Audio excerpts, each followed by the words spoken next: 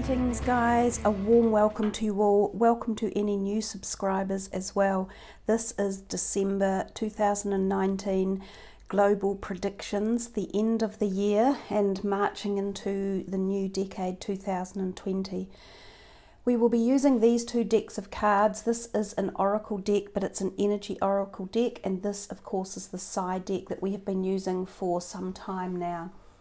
So this is the very last of the predictive global psychic intuitive collective conscious readings for 2019. We will start with this deck and we will shuffle and see what is coming out for us. Ooh. Rest and rejuvenation has arrived from this deck, so we'll feel our way into the cards and the messages that are coming. I haven't used this deck before, but I thought it was time to change things around as we embark on the end of this long decade, a long, fast and furious decade, and move into the new one. So 19, 9 and 1 is 10, which adds to a 1, so new beginnings. Envy, a little bit dark, maybe these two as well. The temple path and door to spirit. Okay, so these are a little bit different to interpret for the global predictions. As I say, they're new that we're using, so I think we'll work on the energy of predicting those as we pull the side and see what's coming from the side deck. So this is for December for 2019. What is it that collective conscious energies are forming around the planet? What is the mood of the people on the planet? Where are things headed for the end of 2019? There's a lot of spirituality in these two cards down here, and it kind of makes sense given that we're moving into the Sagittarius realm, which is a very spiritual zodiac sign, and of course we're coming into the religious festive season of Christmas and the Christed white energy. So I think we've just also come out of the portal way of the Scorpio energy, which is very close to spiritual cusp.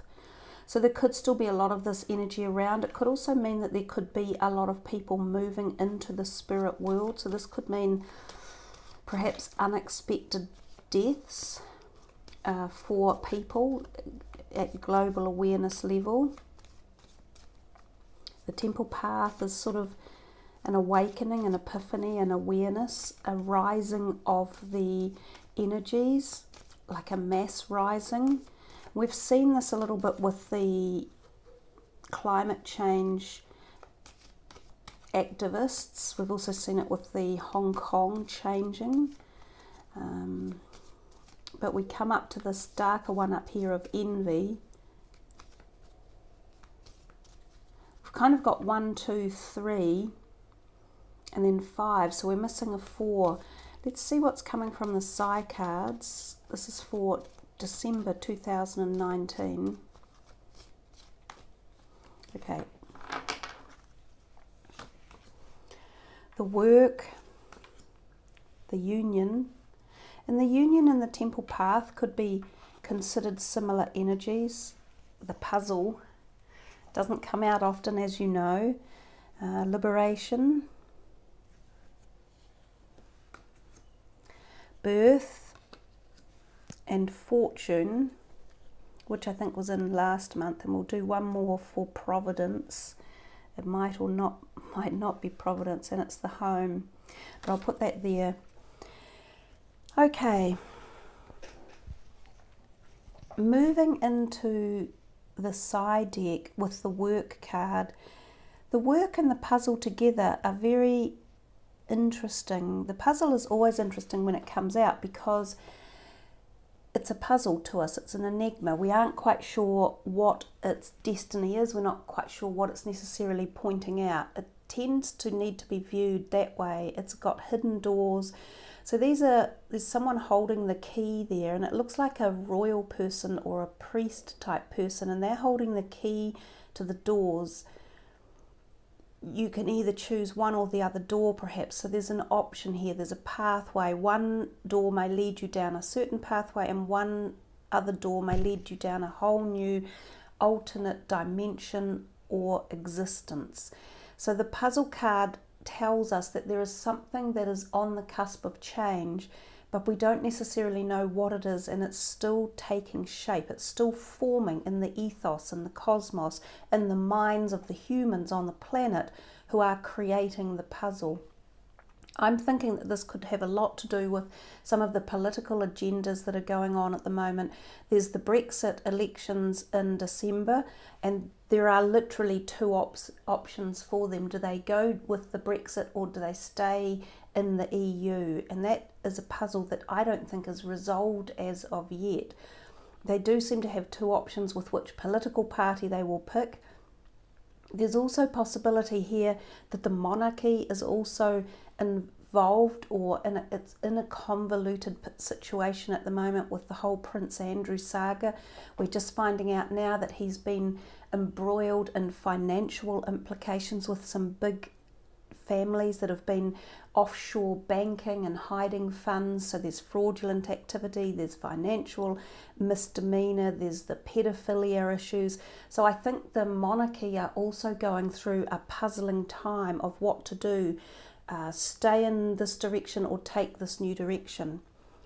The puzzle will also relate to other things unknown to us, and quite often I think of this as being the bigger cosmic picture in life. So possibly celestial events or space adventures or unknown things that are about to evolve or open or take place or take shape.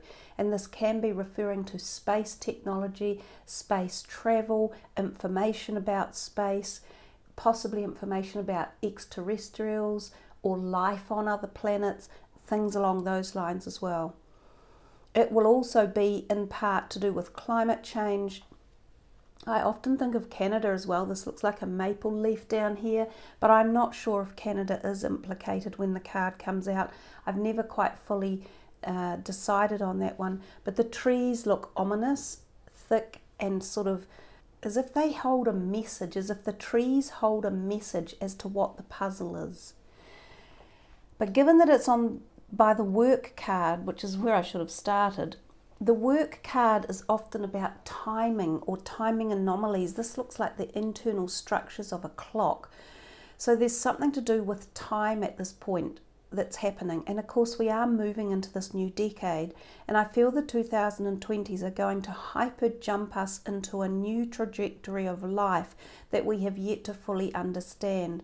If you watch my 2020 full predictions, it'll give you an idea of what I believe is happening, both at the climate spectrum, the human spectrum, the space spectrum. We're on the tipping point of merging into another type of lifestyle, and within the decade of the 20s, by the time we get towards the end of the 20s, it will be fully immersed.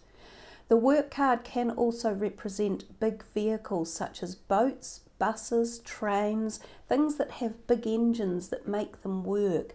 There can be issues to do with them. It can also represent planes as well. So sometimes this can be an unusual number of emergency issues with these vehicles, or something going wrong with their engines one way or another. But timing anomalies are quite heightened when the work card turns up. So, and there can also be events like the Mandela issues can crop up again. We can see time portals or unusual events like that occurring. It might be that the timing is also linked somehow to the door to spirit, this opening of the veils, the passing between both realms, the thinning of the veils. There could be something along those lines as well. You know, this door to spirit and the temple path could even be suggestive. There's a lot of talk, you know, a lot of the Christian people believe that Christ is meant to come back into this world one way or another towards the end times and the end days. Both of these heightened examples of spiritual activity could indicate something around religion or spiritual philosophies, or an awakening or an epiphany or a climax of some sort involved in energies around the planet that relate to this kind of spiritual energetic vibration. Moving to the Union card, this card is not, well, if we were taking it in light of this is the Union, and this is the Chalice Cup. So we could say there is some sort of spiritual energy that surrounds the planet. And again, it makes sense because we're coming into the Christmas zone, we're coming into the Christ energy around the planet, as well as the daughter spirit is open. So these three could be talking to each other, and the temple path is the heightened awareness of the spiritual evolution of the soul.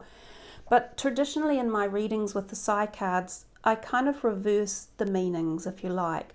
So if I'm reversing the meanings of the Psi card, then technically I should be reversing the meanings of these in many ways, which could mean that there is a lot of religious activity, but it might not be good activity. There could be a raised awareness or a raised creativity or activation in terms of terrorism. Now, on the weekend just been, as it merged into December, there was the London Bridge lunatic that attacked people with a knife, and then there was some people in The Hague that were attacked and killed as well.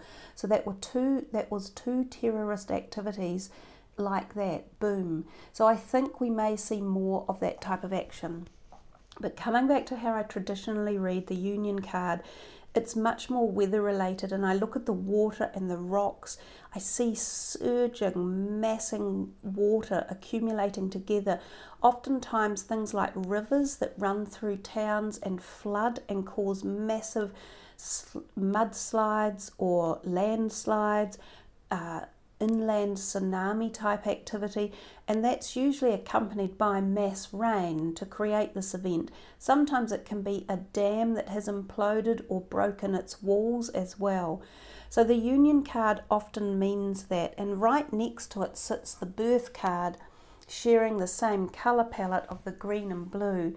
And in the background on this card we see this really heavy looking sky full of water, and the water's come down onto this plant that is growing into a new form. So again, this is two indicators of really heavy rainstorms which could be around, that create these massive floods and flooding villages and little townships, older ones quite often. So somewhere up in the northern hemisphere this can be an issue, but at the same time we also have down here with more flooding waters and people running and fleeing, and also nature being affected. This is often Australian type energy. So Australia may be in for some wild floods, which Sydney had last week, one of their most bizarre 3-minute superstorms, as well as the fires that Australia could be in for. But this indicates weather, and severe weather, and lots of wet weather. It also indicates potential activity in terms of volcanic activity. This looks like a mountain that could be starting to erupt. So volcanic activity may be increased. It can also be earthquakes pushing up land, making new land shapes. And it can also be crops that are affected, either damaged through natural causes or even by man-made causes, such as the Amazon fires were doing a few months ago. So they herald quite a lot of energy around weather related. So I've shuffled all the cards around. I can't remember quite how they were, but we come down to Fortune now, which was here last month, and we see this man crawling up the stairs with a lantern towards a treasure chest at the top. So this often means money, and it could be talking about the share markets globally. It can be talking about the cash markets. It can also be talking about oil and gold, things that have come from underground and coming up. There may be new oil found, or oil may go up a little bit in price. Gold and silver might have something in the month of December that creates movement, or bringing their name into the news one way or another. There may be some archaeological find where there is like a historical treasure chest that has been found, or artifacts, or information pertaining to how we've lived in the past. That could be coming again. Monetary wise and share market wise, I tend to think it'll go up and down for December. There could be some turbulence involved. There could be quite a bit of movement. So I don't think the money market will stay flat in December. I think there's going to be some up and down movements. Overall, I'm not entirely sure that it's wonderful news. It might peg itself out okay towards the end. This can also be representative of hunkering down, tornadoes, because that is symbolic of the shape of a tornado. I'm not sure if it's still tornado season in America, but there might be some large ones that people experience and the need to hunker down. We come to this one, the Liberation card, and this is also very symbolic of fleeing things, running away from something. And if you notice, we've got a door here and a key that's been opened, and we started the reading off with the door and the key, wondering where this might lead us to. So someone opens the door to one of these paradoxes or new paradigms in December. So something is opened and there is a fleeing. I wonder if we could say this could be partly to do with Brexit as well, that maybe they do flee. So maybe Boris Johnson gets in, and as he said, he will be out of the EU by, I think it is the 31st of January or something. So maybe that's one of the doors the puzzle card opens and creates this fleeing, which creates quite discombobulated energy around. Some people will leave, there will be leaving energies, leaving something behind, moving out in a hurry, feeling as though there is a freedom, escaping from something as well. I also do look at this card and take Australia into consideration. Sometimes it can be weather patterns, but because of the home card in the reading, which is relevant to where I live, meaning New Zealand, or my neighbours, which are Australia and the Pacific Islands, these things can be affected, and one of them is fires. So I think the fires will still be pretty strong and full on for Australia. We know that we are moving into an incredibly hot summer, and they have a very, very dangerous fire situation at the moment. Animals may also be in trouble, either in and around New Zealand, the islands, or Australia as well, and homes will be affected. For New Zealand, this card represents similar things. Fires, and we do have quite a dry fire season because we're getting all the heat from the continent of Australia over to our set of islands, so we are also very warm and dry with a high fire risk as well.